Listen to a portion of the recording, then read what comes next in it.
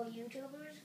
I don't know if you guys knew you could do this on Xbox 360 edition, but if you go get a diamond sword, I think it works with like any sword. I just want to see if it works with the bow.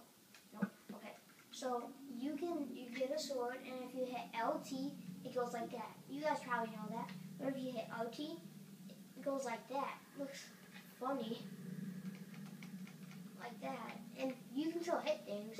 It just kind of looks funny.